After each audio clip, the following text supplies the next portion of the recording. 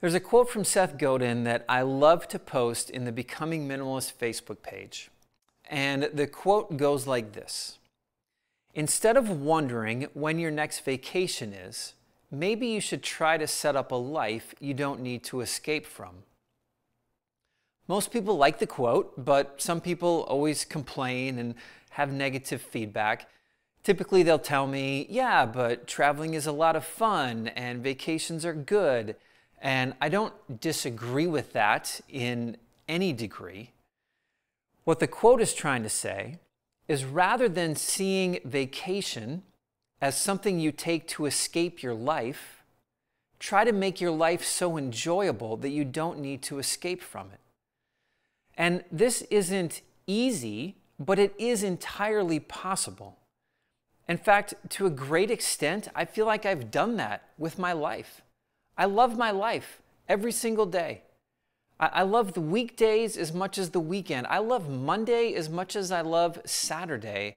I love my life every single day. And so I've put some thought into, how do we do this? How do we craft a life that we don't need to escape from? Let me give you what I think are the 9 keys to accomplishing that. A bit more than normal, but I think all 9 are so important that I wanted to include them. Number 1, make relationships a priority in life. The old adage is true, that the greatest happiness in life is found when we are loved and when we love. Relationships, more than anything else, bring us happiness in life. And so make them a priority. Don't push them off so you can make more money or pursue a different career or a new spot in your corporation that you work in. Focus on relationships. It's important to note, I think, that there are 2 aspects to that relationship, that there are people who know us and love us, and that there are relationships in our lives where we are pouring love into another. But that's the first step to crafting a life that you don't need to escape from. Number 2, remove unneeded possessions from your life. Unneeded physical things take up time and money and space and energy. Most of us don't realize how much of a burden our possessions have become until we begin to remove them. So free yourself from the stuff you don't need, so you can craft a life focused on the things that you actually do. Number 3, make your work your job. Vicki Robin taught me a lot about this, and she's been very helpful to me in knowing the difference between our work and our job. She would say that our job is what we do to provide shelter and clothing and food, but our work is the good that we want to bring into the world.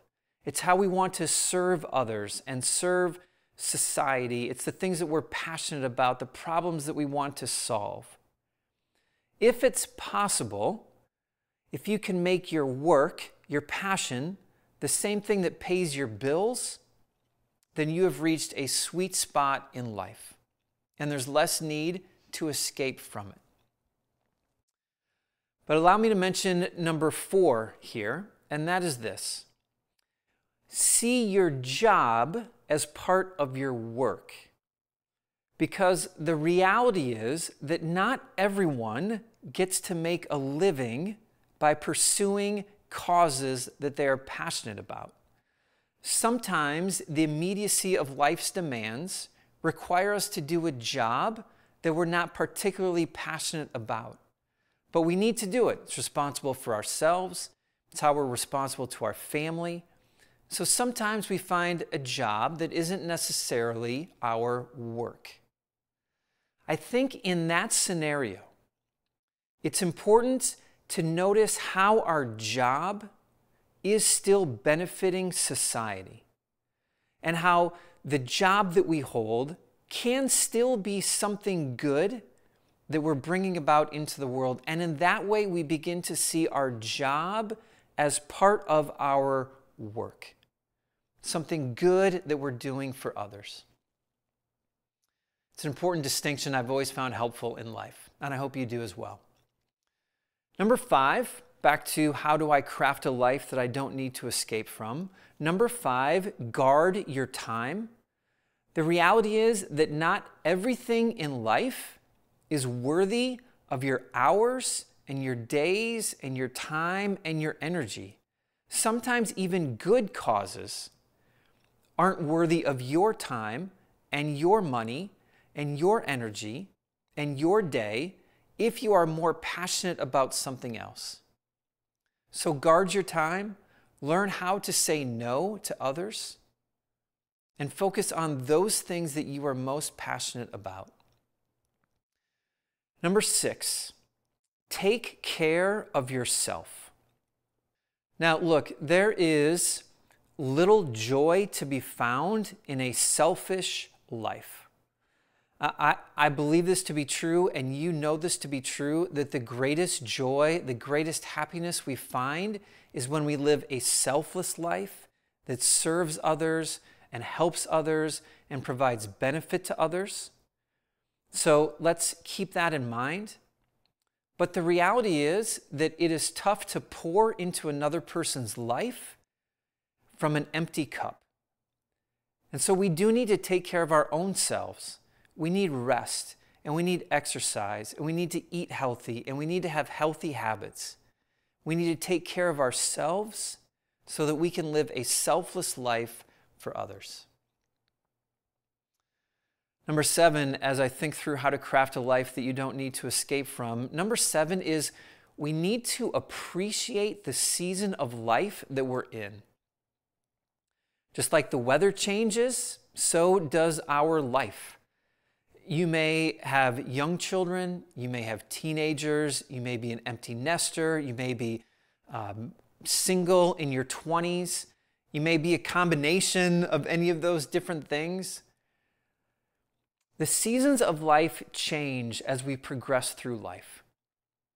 If you are going to enjoy the one you're in, you need to embrace it. I see a lot of people who constantly want to get to the next season of life, where I see people who look back at a previous season of life and wish that they were living there. If that's you in either direction, then you're not going to love the life you're living today. So appreciate the season. It may not be your favorite season of life, but there are still good things in it. So notice it and embrace it and live it to the fullest, because it's going to change soon enough. Number 8, accept the reality that there are trials in life, that there is no perfect life. Maybe you're just emerging from a trial. Maybe you're in the middle of one right now. If neither of those two are true, you're probably heading towards one pretty soon. Life isn't perfect. Sometimes it's messy, and sometimes it's difficult. When we expect life to be perfect all the time, we have a hard time embracing the reality and the truthfulness that life isn't always perfect. So acknowledge the fact that it's just a matter of living, that this is going to happen. Number 2, look for the good in the trial that you're in. As hard as you can, try to find some joy, try to find some good in what's happening, even if it's who you are going to become after you go through it. But if we want to learn to appreciate the life we're living, at some point we have to acknowledge that reality and learn how to see the good in it. And the final thought is this: know that you can experience happiness every single day. Or at least happiness isn't going to be found by changing your circumstances.